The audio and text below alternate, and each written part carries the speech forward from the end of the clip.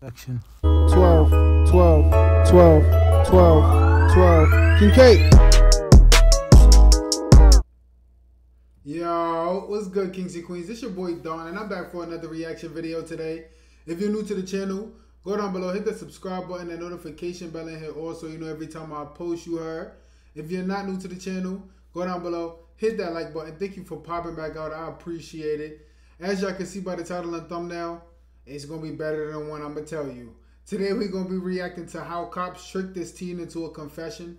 I don't even know when he confessed. But I'm excited to see it because it's 2024. I don't know, you know, I don't know the methods they're using. I feel like if you did it, you did it. If not, I don't know. Other than that, let's get into it, you heard. I'm sure y'all clicked on it by the title, so by the end of this video, I will have a better one. Thank y'all for tuning in. Hit that like button before we even get started, please. It's free. Thank you. Subscribe, you heard. All right, let's see. I know you were involved in an incident a couple Fridays ago in Dollar General, okay? What happened to the gun? Threw it? Where'd you throw it? In the trash can. It was a shocking crime in a small town where everyone was a familiar face, particularly standout student athletes. The evidence seems irrefutable. Multiple witnesses identify the same suspect, and he actually confesses to be the gunman. What happened to the gun? Threw it? Where'd you throw it? In the trash can. Yet, he has not served 1 day in prison. How's this possible? Waukegan, Illinois. It's a place where everybody knows your name. Neighbors and friends, everyone is a familiar face. John had a population of Waukegan, Illinois. Dang. So yeah, everybody definitely know each other. Is that the airport? It's a place where everybody knows your name. Neighbors and friends, everyone is a familiar face. Like many quiet small towns, you'll find a tight-knit community that enjoys its historic landmarks, beaches. Basketball holds particular significance in Waukegan. The Bulldogs games draw attention from students, families, and the local community. That quiet comfort of small-town living was shattered on a cold day in February 2022, around 7:15 p.m. at the Dollar General on Grand Avenue.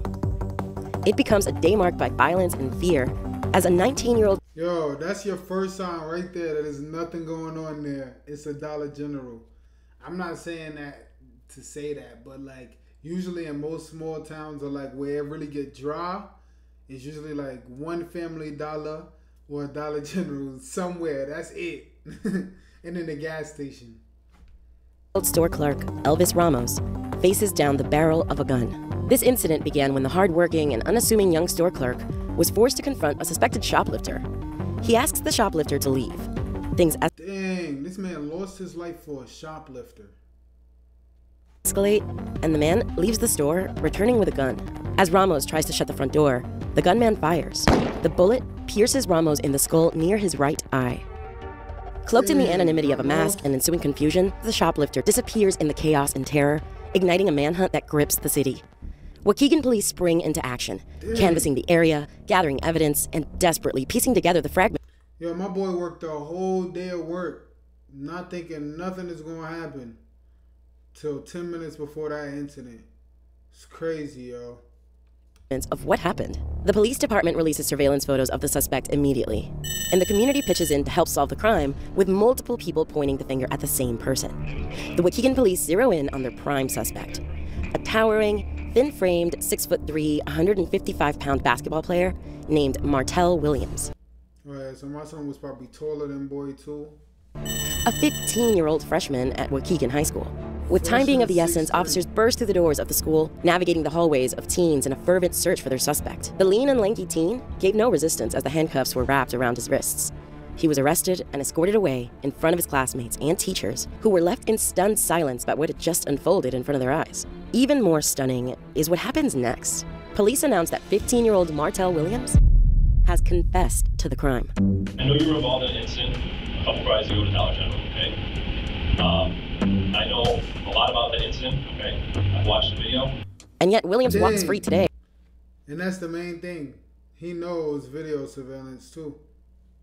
While Elvis Ramos continues the battle to save his right eye. How is this possible? As it turns out, on that cold day in February, Martell Williams was nowhere near the crime scene.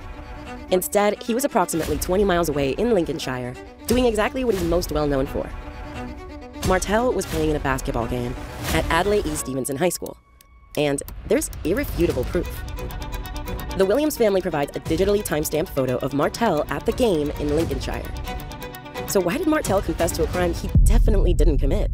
You're pretty snake looking, man. I've seen you before. I know you are.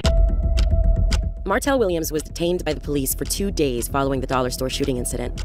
During this period, he was in their custody undergoing intense interrogation, especially for a 15-year-old.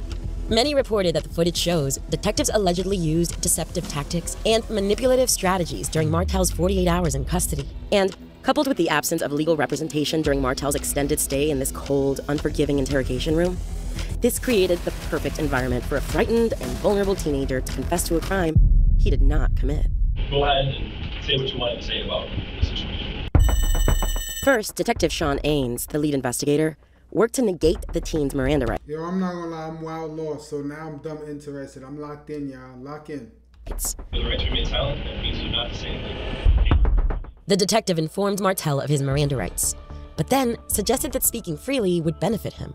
Just know that going forward, I think your words are going to be extremely valuable in this situation. I don't think you have anything to necessarily fear in terms of talking to us. But again, just know you can. Look, I don't feel comfortable talking about this. I'm not gonna sit here and lie. Man, that's them lying to you. Boy, as soon as you tell, you're getting locked up. It's over with. But apparently he might not have done it. Sadly, many officers still use this tactic in order to encourage minors to waive their rights and also to make them feel that without speaking to a lawyer, they might receive a more favorable outcome. Martell, possibly feeling reassured by Ains' suggestion that honesty would remove his burden, waived his rights without fully understanding the implications. You need something to be water, you go to the bathroom. You need something you understand, something he's talking about, just ask me. Okay? I'm here on behalf of you, not him. Realistically. Wait, who was that? That's another officer. Talking about, just ask me. Okay? I'm here on behalf of you, not him. Realistically, lawyer coming here within the next 5-10 minutes, that's not going to happen. So if you want to have a lawyer, that's cool. But again, this conversation is going to end for right now, okay? No, I have to ask you, do you want to have you want to talk to me? The second is suggesting leniency. Detective Ains introduces the idea that the shooting could have been in self-defense or accidental, and shared stories of others walking free under similar circumstances, leading Martell to believe that admitting to either of these scenarios could result in leniency. Like I already explained to you, you reacting to maybe someone committing a crime or an offense against you versus you going out and being the aggressor and seriously harming somebody, 2 totally different scenarios. People walk out of this building after shooting people because they explain the context of the situation. They explain it was a self-defense scenario, and look, I felt my life was in danger. We check everything out, we talk to people, we make a determination. That's exactly what it looked like. This guy had to shoot this other guy because he felt he had to. You know, he felt like he was in fear of death or great bodily harm, and he had no choice. You know what I mean? And I've watched people, I've driven people home, and I've shot people.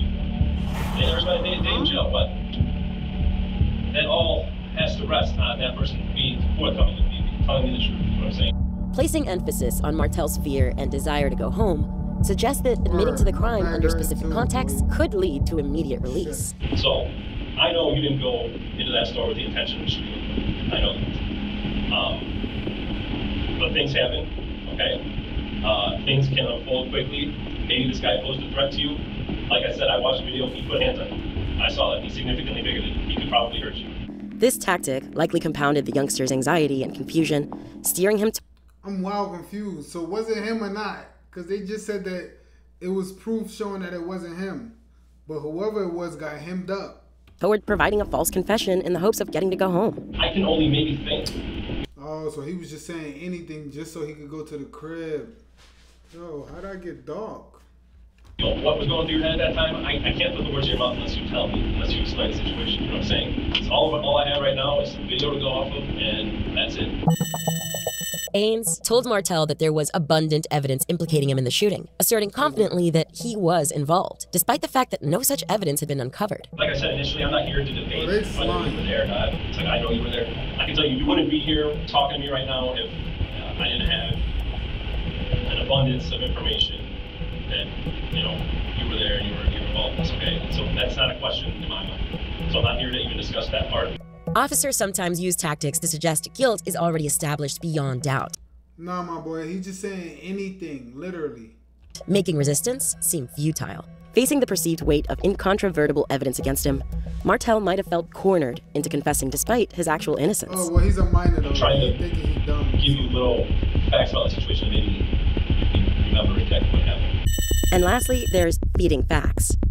Do you remember what happened to the clothes you were wearing tonight? They're just at home? Okay. You were wearing a hoodie?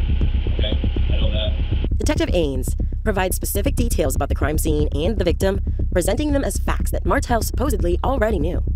There was a Hispanic dude, maybe 5'10", 6 foot, he's wearing a hoodie. He kind of put you, it looks to me like he put you out of the store. Not physically, but when you got to the door, you closed the doors, and there was some kind of like altercation in the doors. And how is you telling? No, man. And it looked to me like he put Tell us at some point. Ultimately, Martel ended up agreeing with or expanding on these provided details, thereby incriminating himself further with information he hadn't known or mentioned before. Under the pressure of the interrogation, many claim Martel might have felt compelled to align his narrative with these details, further entangling himself in a false confession. I saw the video. I saw there was multiple people in there shopping. I saw you did not steal anything, you know what I'm saying? So that raised one question to me right away, like, why is this guy targeting this little kid? You know what I mean? Is that what's going through your head at the time? I mean, explain like what you were thinking, or when this guy told you to get up. I was thinking like, what I do, like, should I do something like, I don't know, like, am I being mistaken for another person or something? Okay. You want to explain exactly what happened there? Yeah, I walked in, like you said, I was walking in, he just closed the door, and then I was asking him like, why did he get in this door? And then he, like, I got my temper, it's like, I get mad, okay? Yeah, and look, if someone told me to get out of their store for no reason, I'd be upset too, you know what I'm saying? What happened to the gun? Is it in your bedroom? Because there's going to be an officer going over to your house in a few minutes to talk to your mom. If it's there, we didn't know. Okay. Where's that? I threw it. Threw it? Where'd you throw it? Trash can. Then where'd you go after that? Straight home. Did you make any stops in between? Jesus, Grand Avenue. Where's this garbage? So it's around this area. Like, over Here? here. Yeah. You're not sure exactly. It was like in the alley, was it like a dumpster? Yeah. It was a dumpster. Okay. Aggressive interrogation methods designed to break the will of a vulnerable teenager cast a long shadow on the integrity of the interrogation process. In a lawsuit filed by Martel Williams' family, they claimed that detectives violated ethical guidelines and leveraged psychological pressure points, exploiting Martel's fear and lack of understanding. The response to these tactics, the teenager's eventual false confession, underscores the profound impact such interrogation methods can have on individuals, particularly minors, who may not have the capacity to navigate these manipulative strategies effectively. Further complicating the situation with the Waukegan Police Department is the stark discrepancy between the physical characteristics of the initial suspect, Martel Williams, and the description provided by the police when they released the photo of the suspect. That looked like a whole different person. He looked short. He looked more stocky like the other dude he was mentioning. The police described the suspect as a black male in his late teens or early 20s with a medium build, standing approximately 5'6" to 5'7". However, Martel is 6'3" and weighed 155 pounds, which significantly deviates from the description provided by the police. The description aligns much more closely with Caleb S. Brown, a 20-year-old from Lake Villa who was later apprehended and charged with 1 count of aggravated battery with a deadly weapon in this case. Fortunately, store clerk Elvis Ramos survived this violent encounter and has since been released from the hospital. Nice. They didn't tell me nothing or say nothing to me. They just said you're under arrest.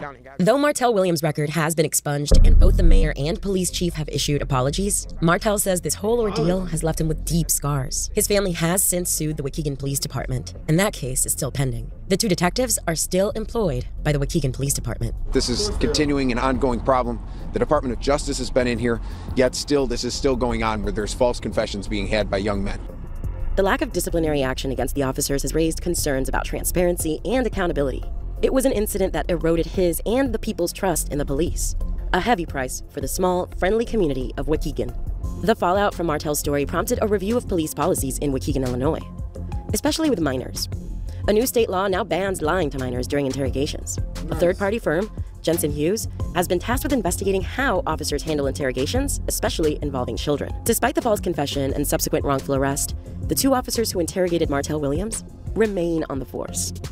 And while Martell was coerced into making a confession for a crime he didn't commit, if we listen to the interrogation video from the very beginning, You remember me? I stopped you back. When I got arrested the last time. listen again. When I got arrested the last time. Detective Ains and Martell Williams were familiar with each other. What ended up happening all then? Like, what was the outcome? Like, when they charged me for sentencing me.